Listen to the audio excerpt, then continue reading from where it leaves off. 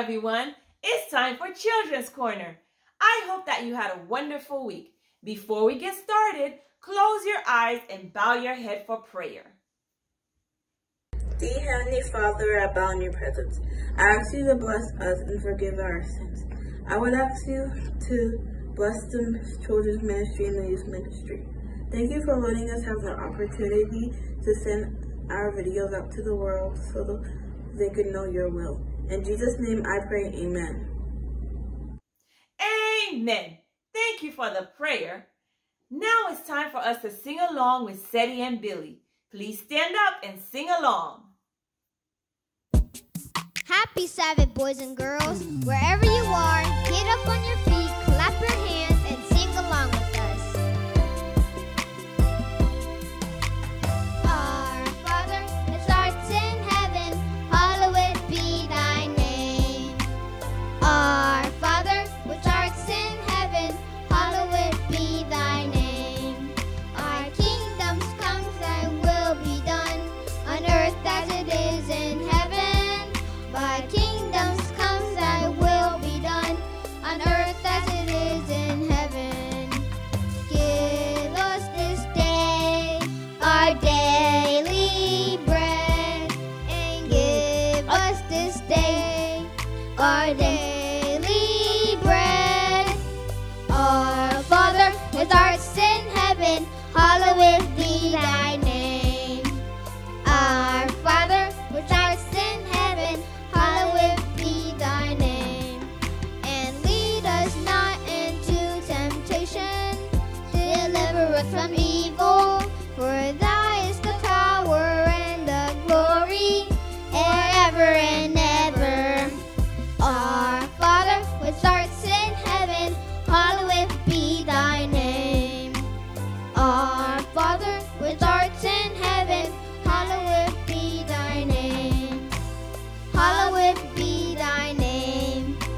Hallowed be thy name. Hallowed be thy name. Hallowed be thy name.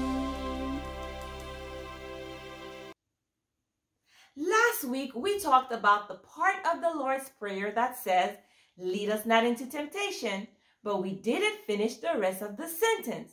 So, today we are going to talk about the rest of the sentence, which says, but deliver us from the evil one. The title of our story is, I Can Pay My Debt. Guess what I did yesterday, Bob asked Danny. I don't know. What did you do? Danny asked. I had my first driving lesson in a real car, Bob replied. You should have seen me behind the steering wheel. I'm a natural. In a couple of months, I will be the best driver in town. Wow, Danny replied. That is so cool.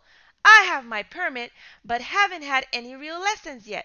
I can't wait to get started. I bet I will be a better driver than you. You wish. I'm already a good driver, Bob said. I'm only taking these lessons because I have to. But I bet I could pass the driving test tomorrow if I wanted to.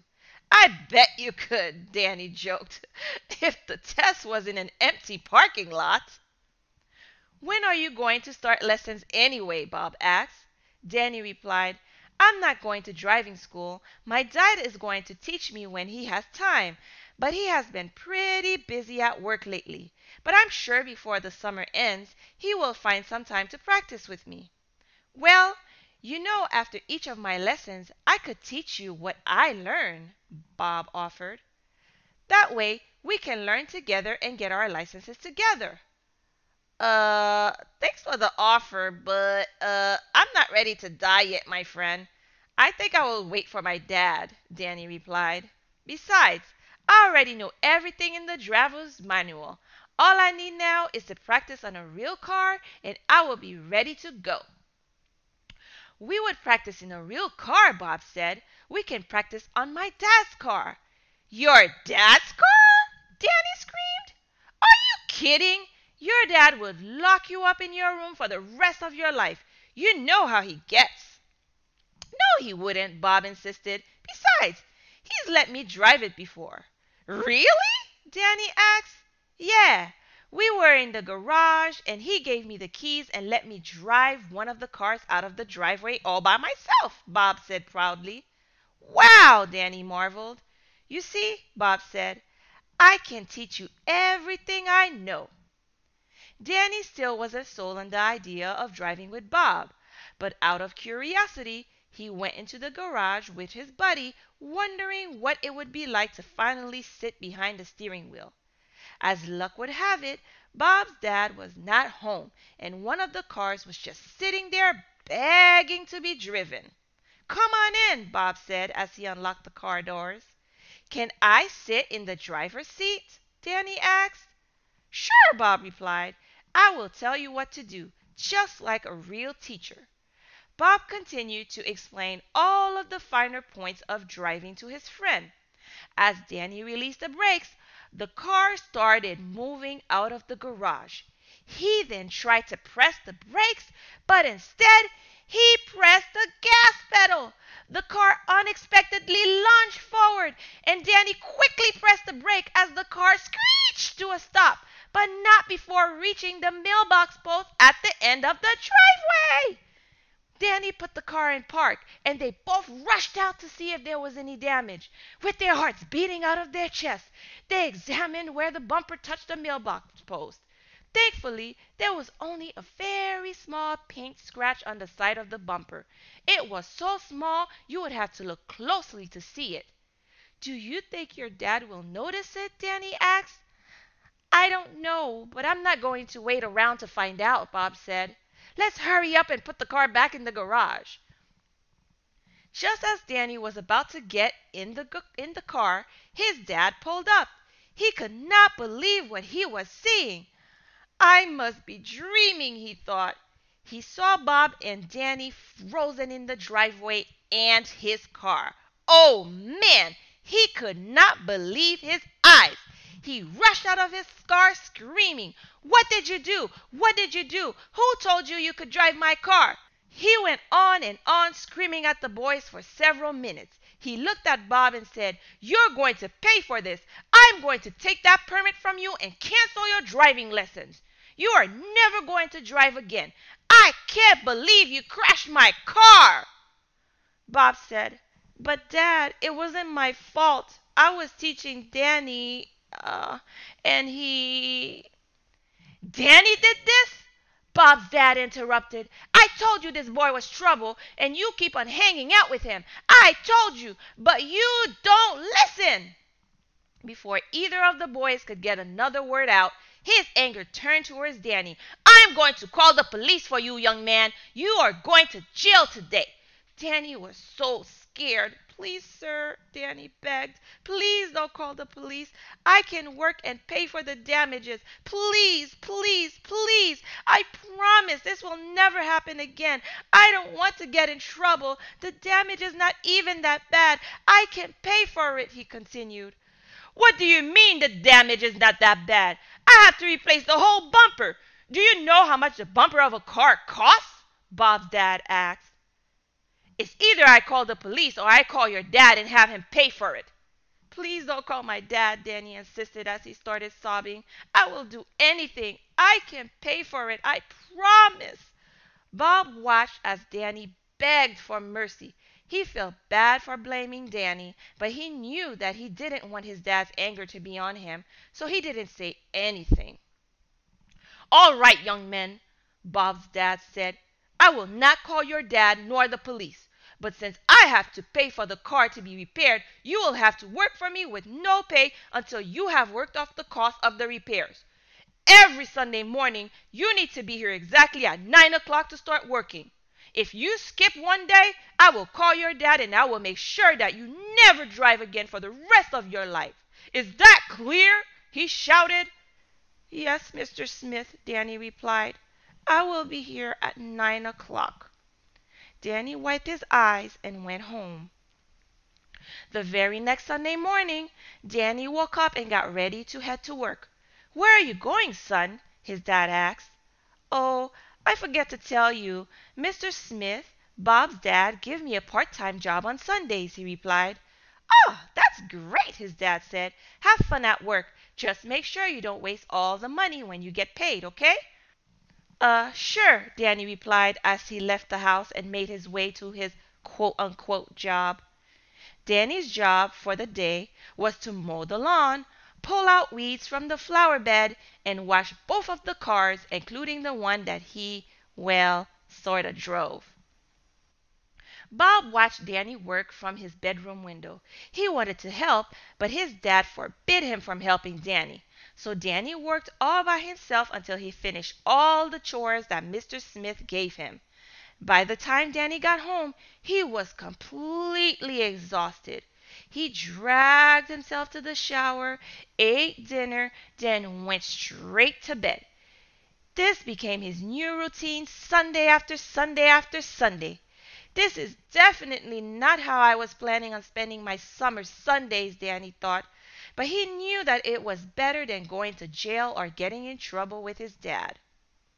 One Sunday, as he was washing the car, Danny realized the tiny scratch from the accident was still on the front bumper.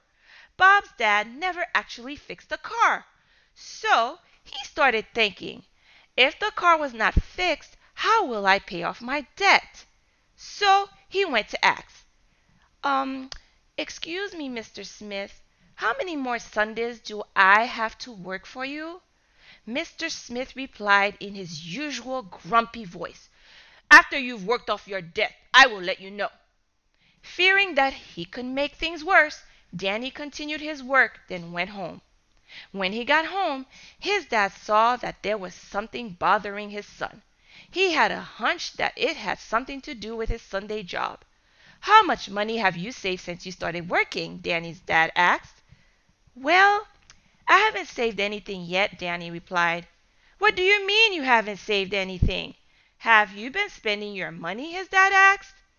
"Well, not exactly." Danny tried to hide his emotions, but as his dad asked more questions about his so-called job, tears started pouring down his face. Danny knew that Mr. Smith's punishment was not fair, but he really didn't want to admit what happened to his dad. At the same time, he also knew that if there was anyone who could help him out of this mess, it would be his dad. So, with tears in his eyes, Danny said, "I'm sorry, Dad. I really messed up." He continued to explain to his dad everything that happened. He told his dad about the damage to Mr. Smith's car and how he agreed to work without getting paid to cover the cost of repairing the car because he was afraid of going to jail. As Danny's dad listened to his son explain what happened, he was sad and angry. He was disappointed to hear what Danny did. He was angry at the fact that Mr. Smith took advantage of his son's mistake instead of talking to his parents to resolve the problem. Without saying anything else, Danny's dad said, "Let's go settle the debt with Mr. Smith." When they got to the house, Danny's dad rang the bell. When Mr. Smith opened the door, Danny's dad handed him a closed envelope. "What is this?" Mr. Smith asked. Danny's dad replied, "This is a check for $250. That should cover the cost of repainting your car bumper. If you ever come near my son again, I will be the one calling the police." And then they left. As they were walking home, Danny said, "Dad, I'm confused. I worked all of these days without getting paid. Why did you pay him?" His dad replied, "Paying the debt is my way of making sure that there is nothing that Mr. Smith can hold over you. As long as the debt is not settled, he could still consider that you owe him. I just want to make sure that you are free from the control of this mean man. I also hope that you learned your lesson. You made a mistake which could have had some terrible consequences, but I am your father, and regardless of what happens, how you think I will react, you should have come to me. My job is to protect you and help you learn from your mistakes. I'm sure this will not be your last mistake, but I will always love you, and nothing is going to change that. That being said, you're grounded." The end. One of the reasons that Jesus taught us to ask the Father to lead us away from temptations is because he knows that when we fall into temptations and commit sin, the devil will try to take advantage of our mistakes to make us his prisoners. By praying, "Deliver us from the evil one," it means that we know that the only person with the power to deliver us from the chains of the devil is God. In our story, Danny made a mistake. He tried his best to pay off the debt without going to his father for help. Even though he did everything that was asked of him to be free, the mean man, Mr. Smith, still found a way to manipulate the situation to keep him as a prisoner. Only when his dad got involved was he able to find freedom from the mean Mr. Smith. The devil is always waiting for us to make mistakes so that he can turn us into his prisoners. He can turn us into prisoners by making us addicted to the sin, or by making us feel guilty even after asking for forgiveness, or by making us run away from God out of shame. Boys and girls, I want you to always remember that no matter what happens, God will always love you, and he is always ready and willing to deliver you and me from the evil one. Amen. Our verse is found in 1 Thessalonians 5, verse 17. Let's say it together. Pray without stopping. Close your eyes and bow your head for prayer. Please repeat the Lord's Prayer with me. Our Father which art in heaven, hallowed be thy name. Thy kingdom come, thy will be done on earth as it is in heaven. Give us this day our daily bread, and forgive us our debts as we forgive our debtors. And lead us not into temptation, but deliver us from evil. For thine is the kingdom and the power and the glory forever. Amen. All right, bye-bye. See you next time.